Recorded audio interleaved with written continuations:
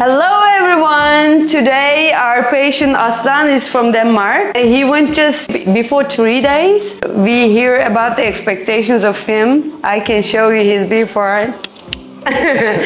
And then we made the preparation. After that we took a digital scan from him. We are not taking normal, the conventional impressions anymore. We are taking digital impressions, and we made these on a computer, and we built it as plastic at 3D printer. Then we put them in his mouth. Then he saw his teeth.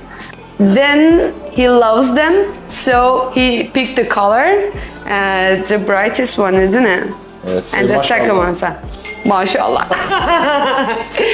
And then after a day, we put his teeth on, as you can see, digital. We just make him smile always, like.